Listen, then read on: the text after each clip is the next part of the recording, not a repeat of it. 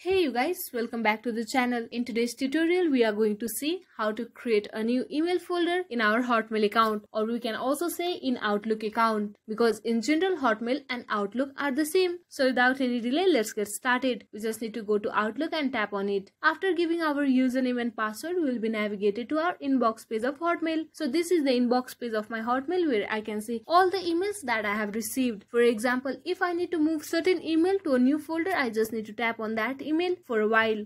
After tapping on it for a while, I can see three options available on top navigation to the right. That is delete icon, archive icon and the three dots. I just need to go to three dots and tap on it. After tapping on three dots, I can see a lot of options available here, that is move to folder, move to others and all other options. I just need to go to first option, that is move to folder, and tap on it. After tapping on it, I am navigated to a new page, that is move conversation page, where I can see create folder icon on the top right. So I just need to tap on that create icon folder. So here appears a pop-up of new folder where I just need to give my folder name. So I'll be giving my folder name as friends. So after giving the folder name, I just need to tap on create and move. And that email has already been created and moved to that folder.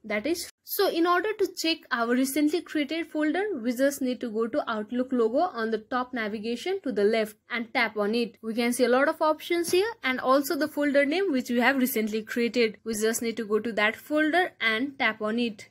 We can see that email which we have recently moved to our new folder. I hope this tutorial was useful for you. If you like this tutorial, please like, share and subscribe to our channel. Thank you.